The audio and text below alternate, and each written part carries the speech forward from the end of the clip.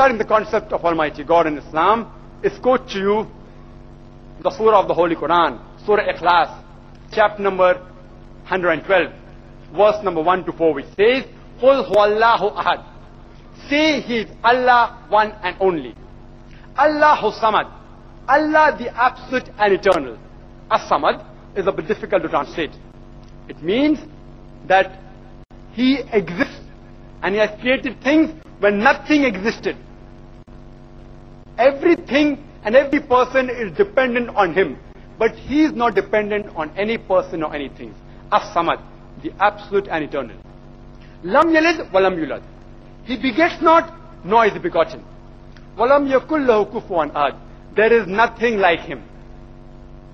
This is a four-line definition of Allah subhanahu wa ta'ala, which is the touchstone of theology.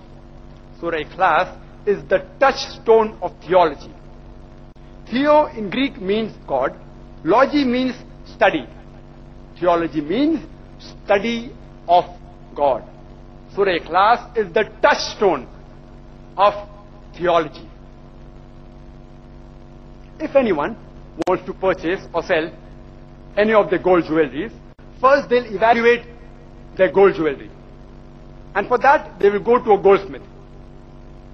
And the goldsmith, he takes your gold jewelry and he rubs it against a touchstone. And he compares the color with samples of gold which he has rubbed at the side. And then tells you whether it's 24 karat gold, whether it's 22 karat gold, or whether it is not gold at all. It may be fake gold, because all that glitters is not gold. Surah Ikhlas is the touchstone of theology. It's a four-line definition. If you apply to any candidate who says that is Almighty God, and if he fits in this definition, we Muslims have got no objection in accepting that candidate as Almighty God. It's a touchstone. It's the acid test to decipher whether the person that anyone claims, whether he is Almighty God or not. It's the acid test. It's the touchstone. Four-line definition. Qul huwallahu ahad. Say He is Allah, one and only. Allahu Samad. Allah the absolute and eternal. Lam yalid wa lam yulad. He begets not, nor is begotten. Wa lam yakul lahu kufuwan ahad. There is nothing like Him. It's a four-line definition. Anyone claiming to be Almighty God, if that candidate fits in this four-line definition, we Muslims have got no objection in accepting that candidate as Almighty God. For example, some people say that Bhagwan Rajnish, Osho Rajnish, he is Almighty God. I would like to make it very clear. I said some people say Bhagwan Rajnish is God. Not Hindus say Bhagwan Rajnish is God. Because once, during question answer time, there was a Hindu gentleman who came and told me that we Hindus don't believe in Bhagwan Rajnish as God. I have read the Hindu scriptures. I know that the Hindu scriptures don't call Bhagwan Rajnish as God. I said some people call Him God, and Rajnish has got followers from various different religions.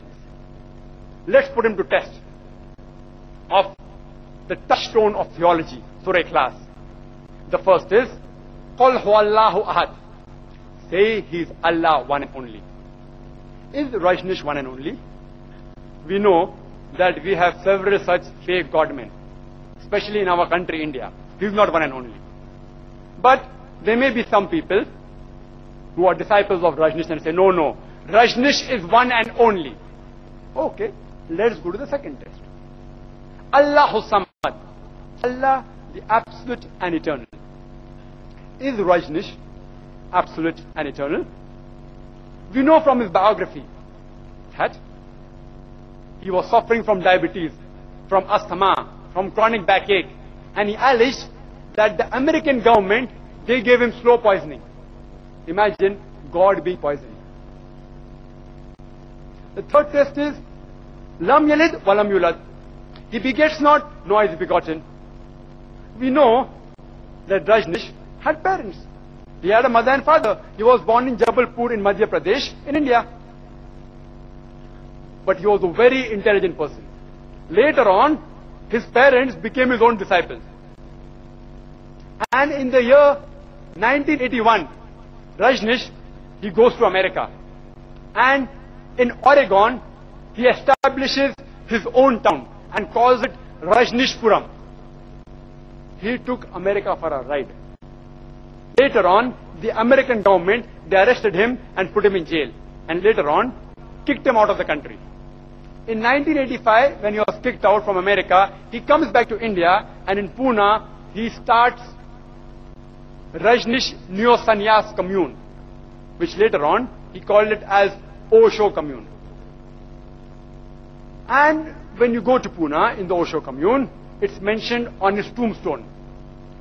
Osho, never born, never died, but visited the earth from the 11th of December 1931 to the 19th of January 1990. They forgot to mention that he was not given visas to 21 different countries. Imagine Almighty God visiting the earth and he requires visas. And the Archbishop of Greece said that if you don't deport Rajneesh, we will burn his house and the house of his disciple. And the last test, وَلَمْ يَكُلْ لَهُ كُفُوًا أَحَدٍ. It is so stringent, it's impossible for anyone besides Allah subhanahu wa ta'ala, the true Almighty God, to pass. It says there's nothing like him. The moment you can imagine, the moment you can draw a mental picture what God is, he is not God. We know that Rajneesh, he was a human being like you and me. He had one head, two hands, two legs, two eyes, one nose, one mouth, long flowing beard, long hair. So surely, he can't be Almighty God.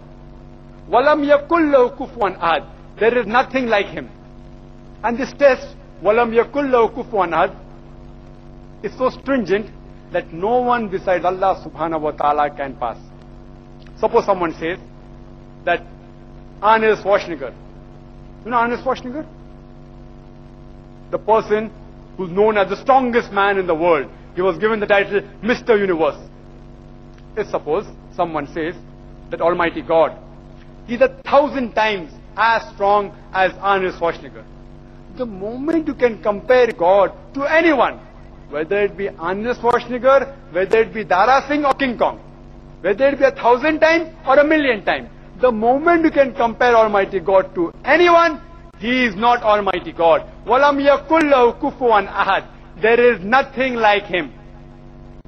This is a 4-line definition given in the Holy Quran, Surah Ikhlas, which is the touchstone of theology. We Muslims, we prefer calling Allah subhanahu wa ta'ala by the Arabic name Allah instead of the English word God. Because the Arabic word Allah, it is pure, it is unique. Whereas the English word God, it can be played around with. You can play around with that word. If you add a S to God, it becomes gods, plural of God. There's nothing like plural Allah in Islam. Qul huwallahu ahad. Say He's Allah, one and only. If you add a D-E-S-S to God, it becomes goddess, a female God. There's nothing like male Allah or female Allah in Islam. Allah is unique. He has got no gender. If you add a father to God, it becomes Godfather. He's my Godfather. He's my guardian. There's nothing like Allah Father in Islam or Allah Abba in Islam. If you add a mother to God, it becomes Godmother. There's nothing like Allah Mother or Allah Ammi in Islam. Allah is a unique word. It's a pure word. If you prefix a tin before God, it becomes tin God. There's nothing like tin Allah in Islam. That's the reason we Muslims, we prefer calling Allah subhanahu wa ta'ala by the Arabic word Allah instead of the English word God.